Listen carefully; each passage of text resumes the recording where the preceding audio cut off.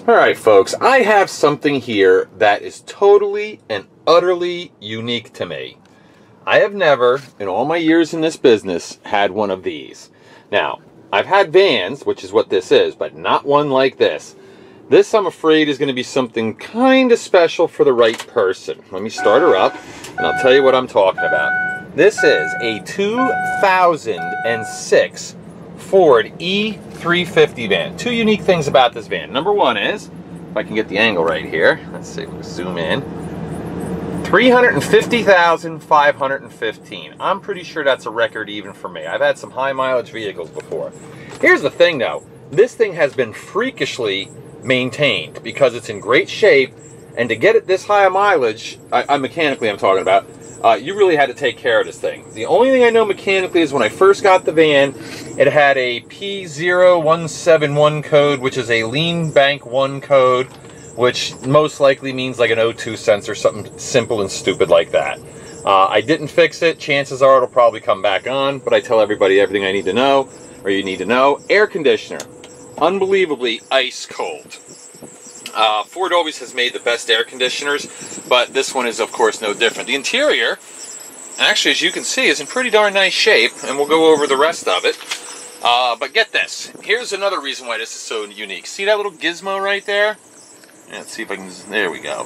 What that is a refrigerator control unit for the back of this van. You can see the bulkhead here.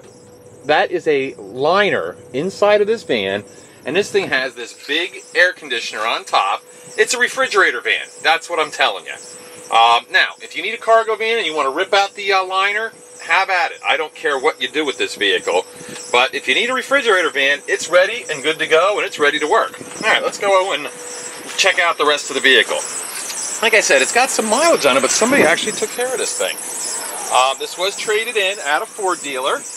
I mean, look at the seat, amazing. Even with this mileage on it, the seat is still only has the slightest bit of wear and tear. Now remember, it is a 2006, so it's not like it's a 99 or something. Tilt wheel, oh, radio. Oh, horn, let's do the horn. That works. Let's do the wipers. They work, as you can see, and the radio, I forgot to check. Already out. Yeah, and the radio works. So it's kind of basic. There's not a lot of fancy frills, bells, and whistles or whatnot. But you know what? It's for work. It's not for play.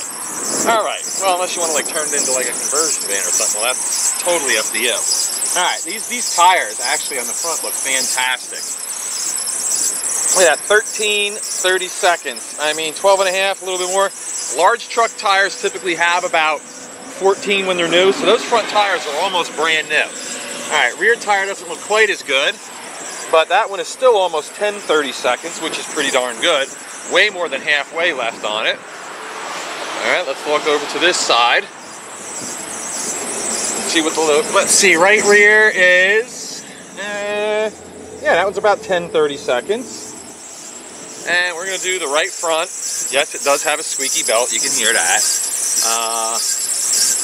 Yeah, this side is almost 13-30 seconds. So yeah, I would say these front tires, they're Hankook, a good brand. They're almost brand new. Like I said, somebody really took care of this. Now, of course, the body is not fantastic. Well, actually, it's not bad. It's, you know, right front fender. It's a little dirty. Still has the lettering on it that we just painted over. That's up to you to do what you want. Here's your front door. You can see, pretty nice shape. Not a lot of rust. Actually, I haven't seen any rust yet. Here's your door frame. Alright, here's the passenger side of the cab.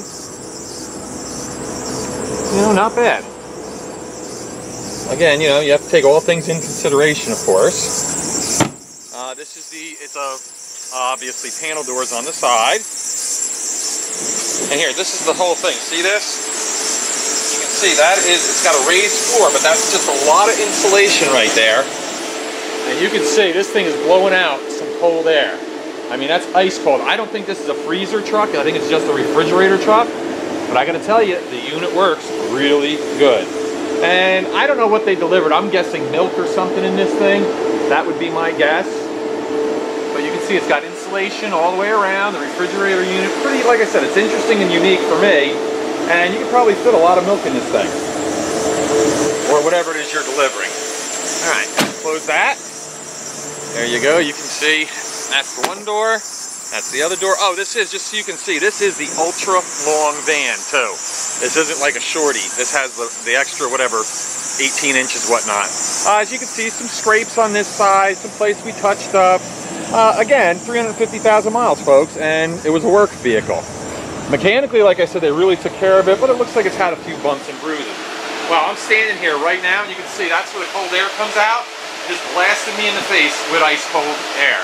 Unfortunately, it's warm enough out today, I can actually tell that it's air conditioned. Alright, there you go. There's your back. Here's your bumper. Seen better days. Those are actually cheap, like $100 on the internet. You can get a new bumper for this thing. Alright, the doors are insulated. Close that one. And close that one. Actually, the original dealer that sold this van is where I got it. Yeah, you know, you can see it's not perfect. Alright, let's take a look underneath.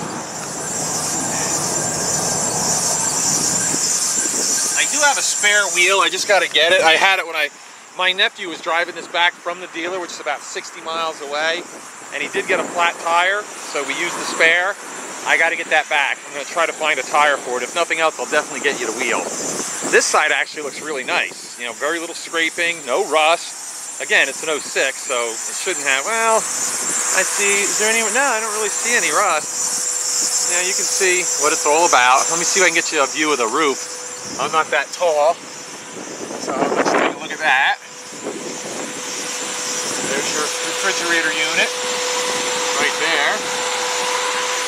And looks like there might be a little bit of rust issue on the top there. Other than that, not bad. It looks like that's who installed the, whatever you call it, the liner. Not bad. Take a look underneath this baby.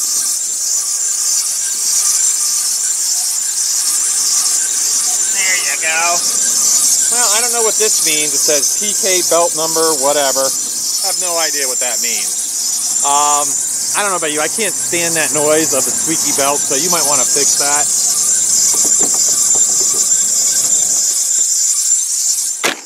All right, now we're going to take it for a ride and see how she runs.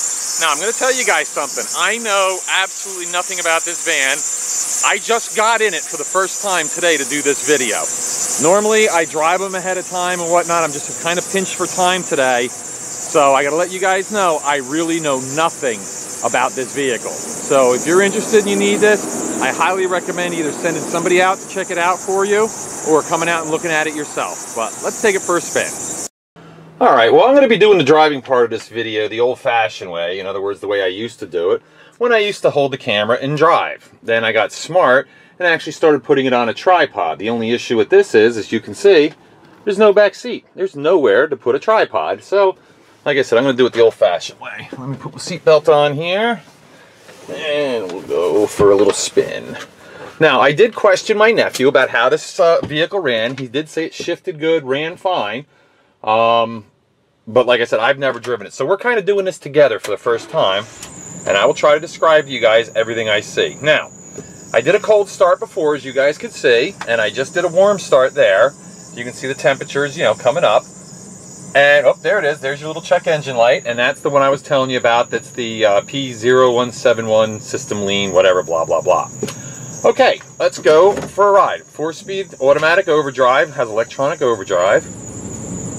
You know, I didn't even look to see what size engine's in this thing, but whatever. I know it's a V8, I'm just not sure what size. But I'll figure that out when I put this on the internet. I'll disclose exactly what size it is.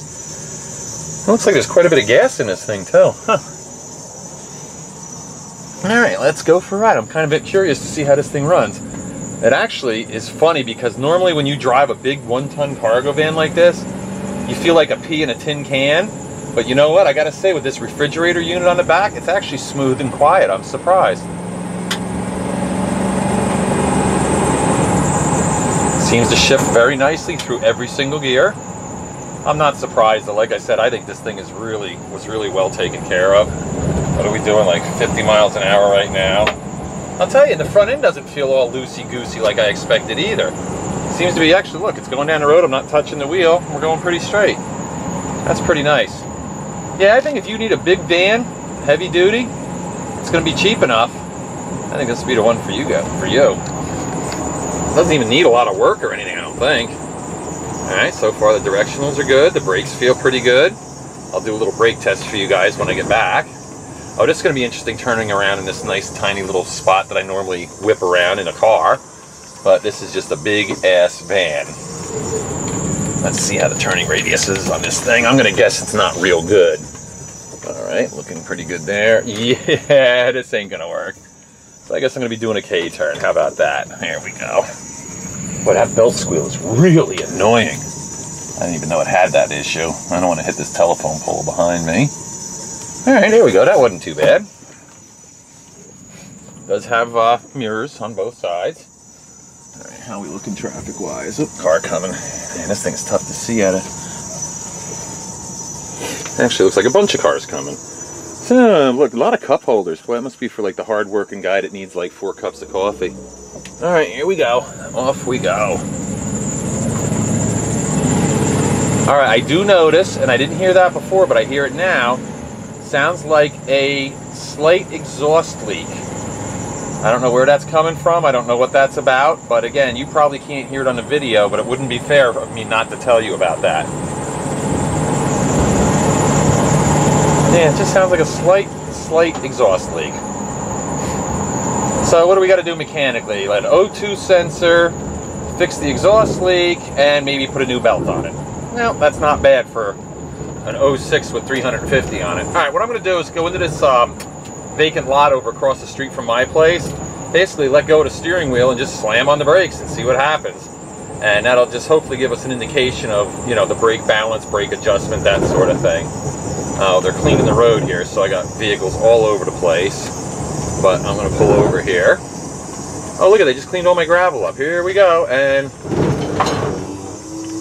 Okay, now I don't know if you guys noticed that or not, but that's pretty cool. I'm very happy to report that this van has anti-lock brakes.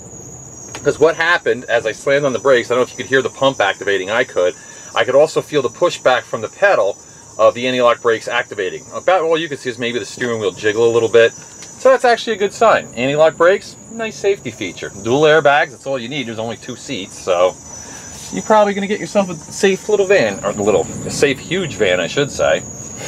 All right, so we're back. Let me do a little recap for you guys. This is a 2006 Ford E350 refrigerated cargo van. Like I said, you can rip this liner out if you want and just turn it into just a really big cargo van. Or if you need a refrigerator van, this would be a good one for you. And let's take one last walk around the outside and see what we're dealing with here. Seems to run good, seems to drive good. Like I said, you're probably going to need, let me rev this up. Yeah, it does. See, now I don't hear the exhaust leak, so I don't know. Maybe that was my imagination, but I want to tell you that I did hear something. Just telling you what it is. Needs a belt. It's squealing, as you can see, and it's got that P code I was telling you about. Other than that, you're in pretty good shape. Surprisingly so, actually. I'm actually surprised how decent this van actually came out and turned out to run. So, like I said, almost new tires, which is very nice. At least in the front.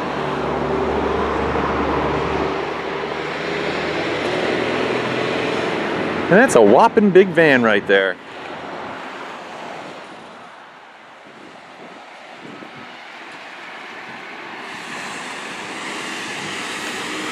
Alrighty, well there you have it, folks. I hope this makes somebody a lot of money. Thanks.